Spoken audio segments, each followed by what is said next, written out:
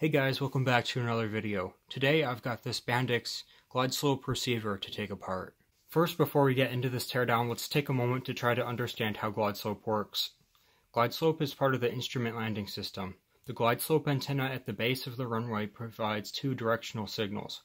The upper signal is 90 Hz and the lower signal is 150 Hz. For a proper 3-degree approach, the aircraft must fly at the intersection of the two signals.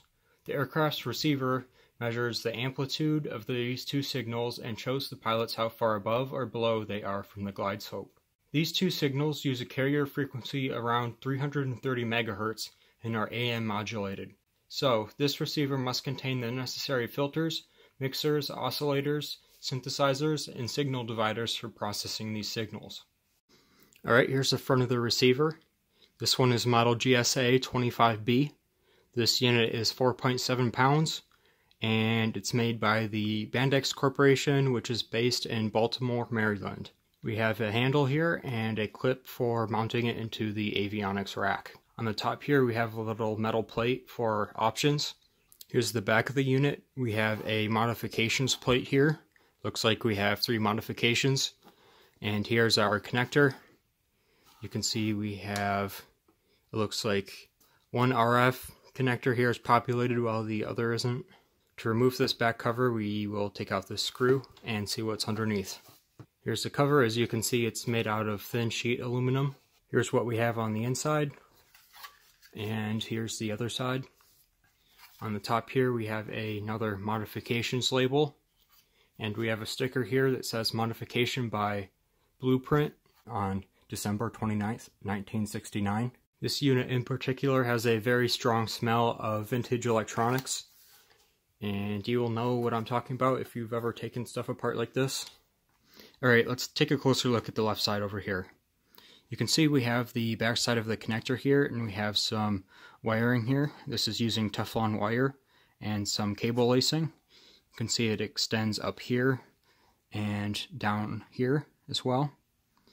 Back behind here we have a, looks like a transistor. We have a power transistor here, and we have some capacitors. We also have this little sticker over here which says this device meets the 15 FCC rules. Alright, moving on. It looks like we have some screws here for adjustable components that are on the other side. We have a few test points here. These also look like adjustments that can be made. We have 2 transistors here made by Motorola, and we have some connections going to the other side.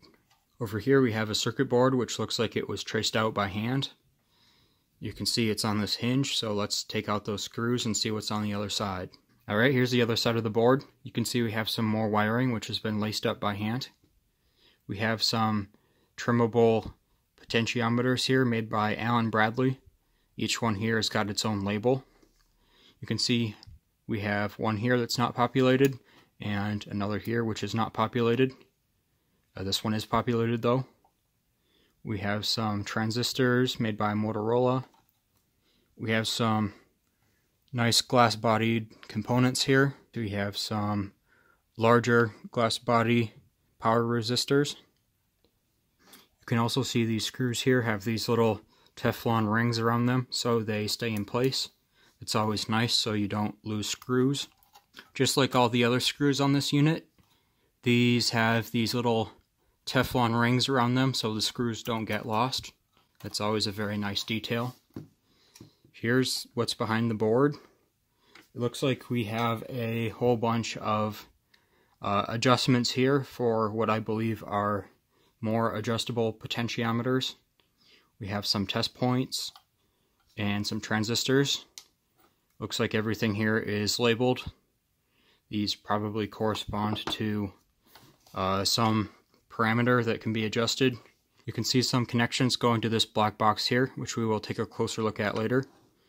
It looks like we have a tiny little capacitor that is underneath that wiring there. It looks like it connects to this lower pin here.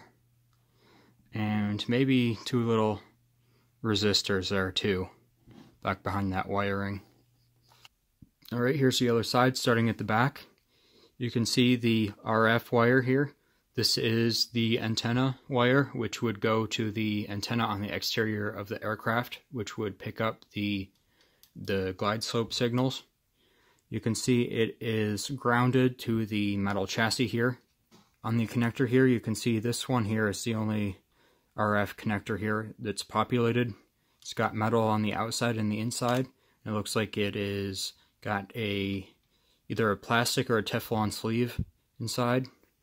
Alright, so it looks like we have a inductor here. We have a high power diode. This one is nicely gold plated. We have a power resistor for 1 watt. And another resistor up here. We have some smaller resistors. This component here, I'm not sure exactly what that is. Looks like we have a diode back there and the socket for the transistor, which is on the other side of this. Moving on, we have this circuit board here. This one's a little bit different in terms of construction than the other one, but it looks like we got 2 screws to take out, and we can take a look at the other side. Alright, here's the other side of the board. You can see this one is very parallel in nature. This must be for the signal channeling or something like that. I'm not exactly sure. You can see we have a big line of crystal oscillators here and 2 lines of resistors back behind it. We have some different components on the outer edges here, and it looks like we have a RF wire coming in and an RF wire coming out.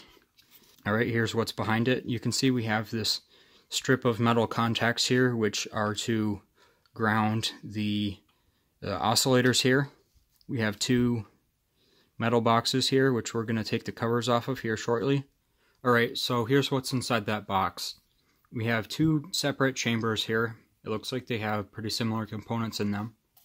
My guess is that this is for filtering, to filter out noise from the RF input from the antenna. You can see here we have some capacitors in here. We have, it looks like 2 socketed components. Those are either op amps or a transistor. We have a trimmable inductor here and here as well. As you can see here, they've used an interesting solution. Instead of using a piece of coax, it looks like they have what would be the center conductor, and the coax wire is just this loose piece of wire here, and the ground, which would be surrounding the center conductor, is just this metal strap here, which looks like it just connects to the metal here. Alright, let's take this cover off this other module here. Alright, to get to the screws in this box here, I had to remove this board. Now we can take off this silver plated cover here, and it reveals a cavity of, it looks like inductors in here. That's pretty interesting. You can see that these are just wrapped up coils of wire in these cavities.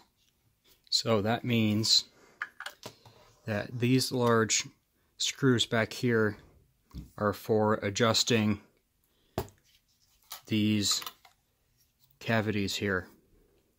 Here's what's on the back side of that cover. We have these little bumps here, which correspond with these coils here in this cavity. I'd like to clarify that this antenna wire here actually loops around and it enters this cavity block first. It exits the cavity block here, and then it goes into this compartment here. Alright, let's move on to this compartment here. First, I've got to take out these 5 screws, and then we can see what's underneath. Alright, so here's the other side. As you can see, there's a whole lot of stuff going on in here.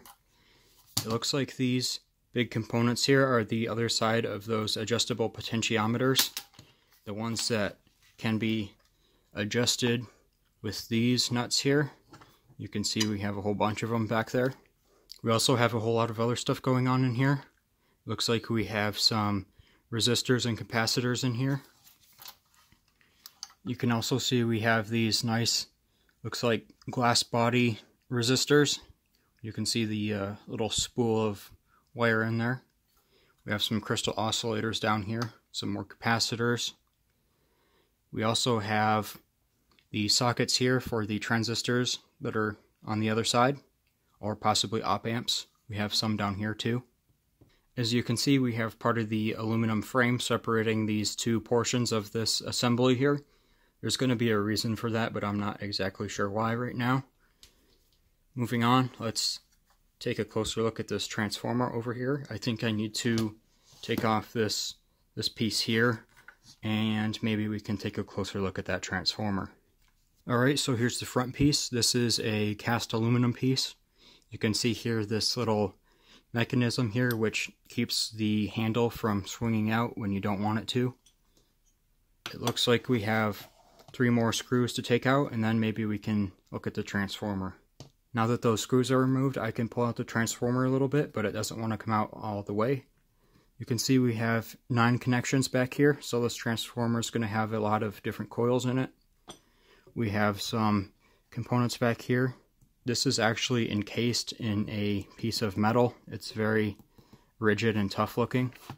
It goes all the way around. I'm guessing that is to keep it from interfering with the rest of the circuitry in this device.